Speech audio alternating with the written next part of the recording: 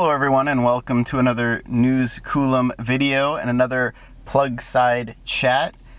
I wanted to talk a little bit about Bjorn. He's a Tesla Bjorn, as a lot of people know him. His 1,000-kilometer challenges that he does out in Europe, testing electric vehicles and seeing how fast he can travel 1,000 kilometers, which is about 621 miles.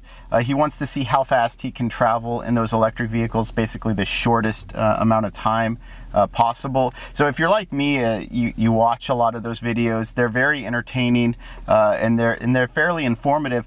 However, I do have some issues with what Bjorn does and how he tests, and I think it could have some negative impacts on electric vehicles, but I also don't think that the tests necessarily represent everybody, right, who would buy an electric vehicle or how they would plan or intend to drive it. So one of the things is Bjorn drives really fast, and I mean easily 75 to 85 miles an hour, but I think it's safe to say, you know, that he drives much faster than the average person would drive. And there are valid reasons for driving that fast, because over the course of 621 miles, every 5 miles an hour faster that you drive represents about 30 minutes of time savings. Now, some of that is offset with additional time spent charging, but it more than compensates for that additional time. So something like a Bolt EV, right, going 75 miles an hour instead of 70 miles an hour, you're only looking at maybe another 5 minutes of charging per stop on average. So that 30 minutes you save is a significant improvement. But you know, there are diminishing returns, and I think that's something that needs to be acknowledged. One of the vehicles that Bjorn tested was the Zoe ZE50, right? And that car, in winter conditions, driving 80 miles an hour, it only charges at 45 kilowatts. So you hit this point of diminishing returns where you're actually hurting your trip time, because your charging time is more than compensating now for that maybe 30 minutes of extra time that you saved by going 80 instead of 75 miles an hour. Something like the Bolt EV, right? I know that diminishing returns appears to happen about 77 miles an hour. I say that because if you track based on efficiency, how long it would take you to drive versus charge at 75 miles an hour versus 80 miles an hour, they're almost the identical time, right? So somewhere in between there is actually sort of that sweet spot where you can match your maximum charging speed to your maximum driving speed and achieve your fastest trip times.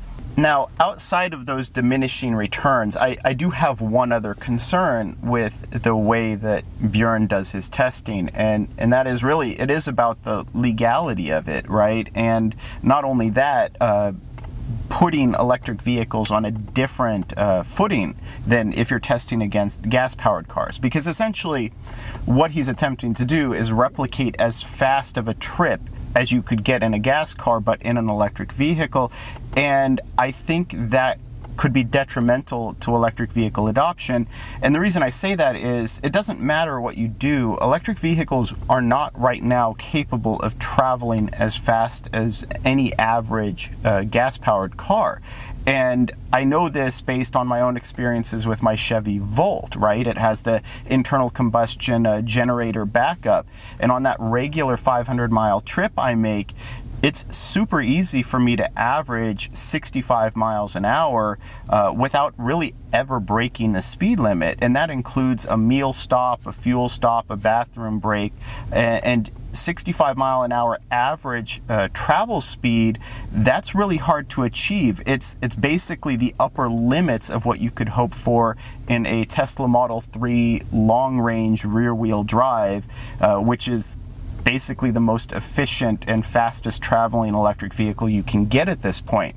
And so in order to replicate those times in that Tesla Model 3, I would need to be driving 15 or 20 miles an hour over the posted speed limit for a lot of that trip, just in order to match the speeds that I was seeing in my Chevy Volt. And then on top of that, in my Volt, I can maybe make one bathroom break and a meal and fuel stop, And in the Tesla Model 3, in order to achieve that 64, 65 mile an hour average travel time, I would need to stop multiple times, but none of those stops would be long enough to be convenient. So when Bjorn tested the Tesla Model 3 SR Plus on his 1,000-kilometer challenge, it ended up taking him something like 7 stops in order to drive 621 miles. That's a lot of stops. Now, they were all averaging maybe 15 to 20 minutes per stop, but I think that's one of the big barriers right now to electric vehicle adoption is the average consumer isn't going to want to make that many stops. Most people would rather make fewer stops but have them be more convenient. So instead of making 3 fast stops at chargers that they don't want to stop at, they would make 1 stop at a location where they would want to stop. And that's, I think, one of those perceived and validly perceived issues with electric vehicle adoption right now. And I think it's something that we do need to acknowledge. Right now, what you see is with internal combustion engine vehicle owners, when they take a trip, they adjust their driving to match the expectations of the trip.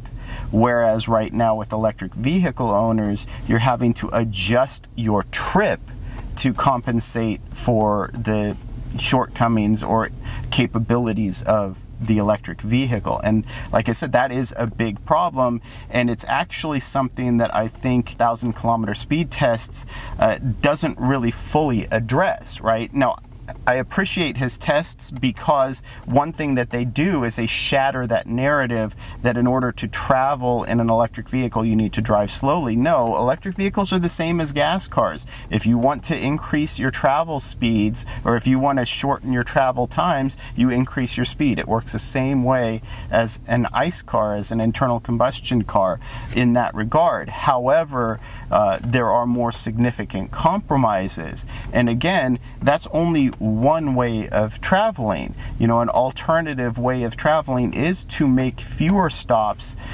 for longer periods of time. And it's one thing I don't think Bjorn's testing model accounts for, is that additional stops take more time. Now, in Europe, a lot of the charging stations and a lot of the fueling stops are located a little bit differently than they are in the United States, so it's more convenient. It's more like a turnout or a rest area stop than it is in the United States, where you have a more of a formal exit, off-ramp and on-ramp. But each stop here, I can assure you, takes a minimum of 5 to 10 minutes per stop, just getting to the fueling point and getting back on the freeway. Doesn't matter if you're talking about a gas-powered car or an electric car, there's a cost to additional stops. So going back to Bjorn's SR Plus test, those 7 stops that he made, outside of the charging, outside of everything else, they likely added close to an hour to his overall trip time by making those additional stops. And if you can make fewer stops, even if you're charging slower, you can actually offset some of that time. So now my reason for bringing this up is I should be getting a 2020 Chevy Bolt EV tomorrow, basically, and I'll have it for not quite a week for testing and evaluation purposes. But one of the things that I do want to do with it is a 1,000-kilometer challenge, but it's really the 621 mile challenge that I'd be doing.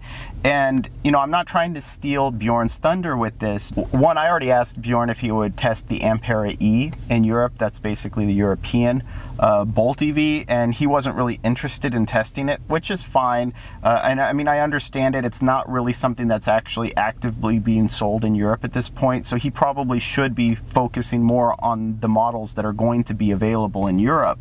But I wanted to at least give the Bolt EV its day in the sun, and you know, he's not going to have access to a 2020 Bolt EV to test anyway.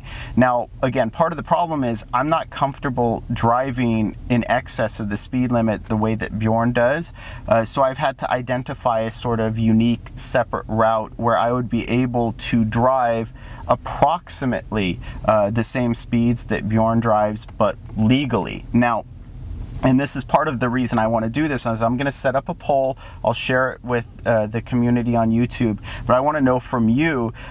I'm leaning toward driving just the posted speed limit. Now, understanding that it's actually going to add time to the trip where the car would normally be able to travel faster. So, but even still, the route that I've chosen, the average driving speed without traffic should be about 73 miles an hour if I'm going the exact posted speed limit.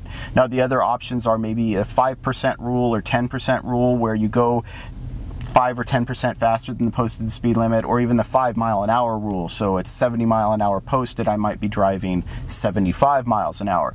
And really, for my personal comfort level, that is sort of the cutoff. It's either the 5% or 5 mile an hour rule. I don't like to go faster than that unless the flow of traffic is basically demanding it. But I'm going to put it out to the community to find out. And I do want to say one other reason for choosing the exact posted speed limit is if I do future tests, it will create something of a control to assure that we're testing other vehicles in the same way and putting everything on balanced footing. And then again, if you are one of those people who does drive 5 or 10 miles an hour faster than the posted speed limit, it gives you sort of a baseline to then calculate what maybe you could expect in your travel times if you were to increase the speed.